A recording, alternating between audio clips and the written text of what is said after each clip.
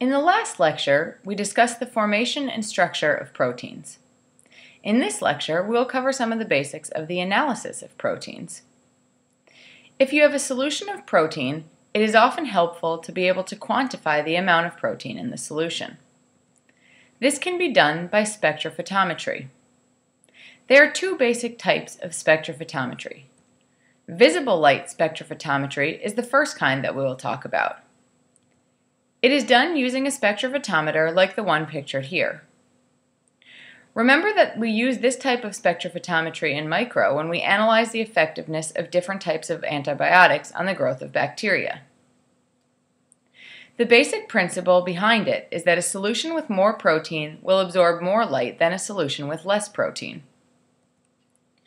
In order to quantify the amount of protein in a solution using this technique, we must first do a test known as the Bradford assay, which is one of many types of colorimetric assays in which the solution changes color based on the amount of protein it contains. In order to do this, you add a measured amount of a solution known as Kumasi blue to a measured amount of your protein solution.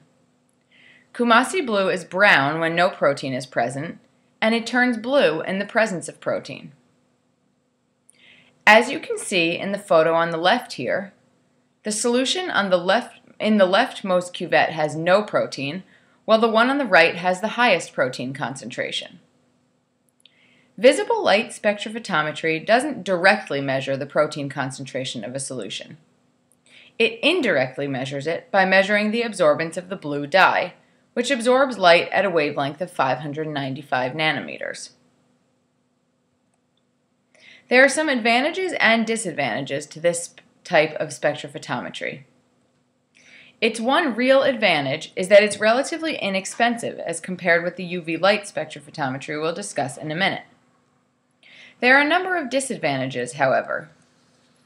You need to use up some of your sample in order to perform this type of spectrophotometry, as you have to add Kumasi blue in order to analyze it, and you cannot regain the original once you've added the blue dye. The analysis is much more time-consuming, as you have to wait for the reagent to react and the sample to change color. There are limits on the sensitivity of this technique as well, as the Kumasi blue may turn incredibly similar colors when mixed with solutions of slightly different concentrations. UV light spectrophotometry is the second way to measure the protein concentration of a solution, and it is usually the preferred method if there is a choice between the two. In order to perform this type of spectrophotometry, a UV spec is needed. It works on the principle that the ring structures of phenylalanine, tyrosine, and tryptophan absorb UV light at wavelengths of 260 and 280 nanometers. Because we assume that the proportion of these aromatic amino acids is roughly proportional to the amount of protein in the solution, this technique works. Unlike a visible light spectrophotometer, a UV light spec directly measures the concentration of protein in a solution. However, this process has its advantages and disadvantages also. It is more accurate than visible light spectrophotometry in that it is more sensitive. It doesn't require that you destroy your samples, as you don't have to add any kind of reagent to them. It doesn't require that you have other reagents on hand in order to perform the assay either. So it is faster and it is easier. However, it can be impacted by the composition of protein in that proteins don't all contain the exact same percentages of aromatic amino acids. Therefore, a more concentrated solution that has fewer of these amino acids could appear to have a lower concentration than a solution that is actually less concentrated but has more of the aromatic amino acids. The second disadvantage is that a UV spec is significantly more expensive than a visible light spec, so many places do not have one. While it is often helpful to determine the total concentration of protein in a solution, we rarely get a protein in isolation. Rather, we usually have a mixture that contains many different proteins. Therefore, knowing how to separate proteins is important so that we can analyze a specific protein of interest that is present in a mixture. The separation of proteins can be done in a few ways, the first of which we will discuss being separation based on solubility. We can selectively precipitate proteins from a solution by making them insoluble. As you can see here, the small ovals represent proteins that are dissolved in water. Solubility occurs because the interactions between the water and the proteins are stronger than the interactions between the water molecules themselves. Therefore, the water molecules surround the proteins, making them soluble. However, adding ammonium sulfate, a salt, to the mixture makes the proteins clump together and become insoluble. This is because the interactions of the water with the salt are stronger than the interactions of the water with the proteins. As a result, the salt effectively pulls the water away from the proteins, leaving the proteins to cluster together and precipitate out of the solution.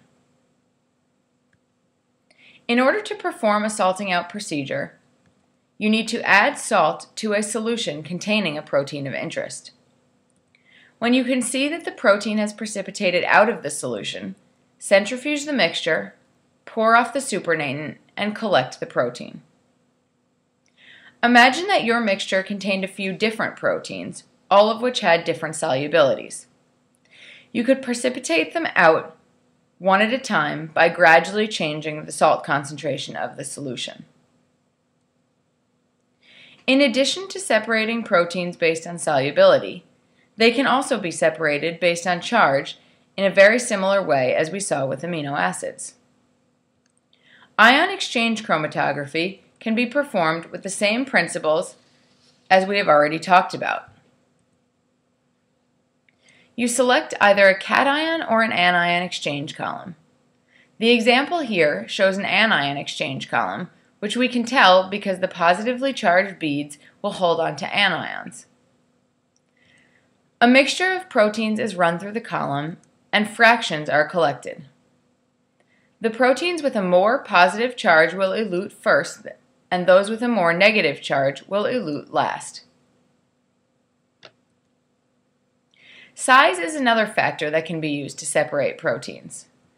This is done through SDS-PAGE, which stands for sodium dodecyl sulfate polyacrylamide gel electrophoresis.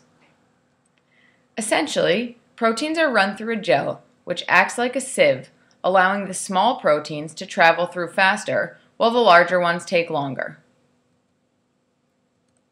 The first step in this process is to treat all the proteins with sodium dodecyl sulfate, which denatures them to their primary structure and coats the outsides with negative charges. This gives all proteins roughly the same charge to mass ratio, so that separation will be based on size. The protein samples are then loaded into the wells of a polyacrylamide gel, and a current is applied. Because all the proteins start out negatively charged, they will all travel down the gel from the negative end to the positive end, separating based on their sizes. After the gel is stained, it will look like the picture on the bottom left, with each band representing a different protein.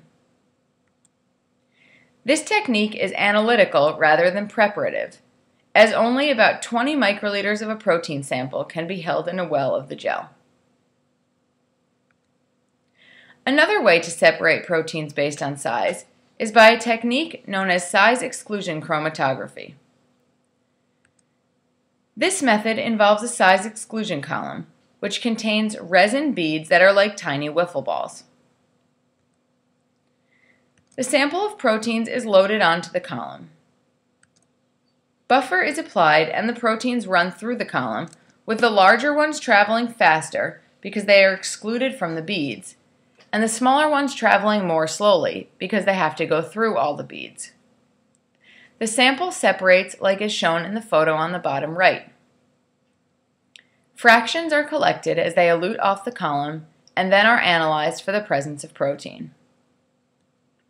This technique is preparative more so than it is analytical, although we can still learn some important information about proteins using this particular method of separation.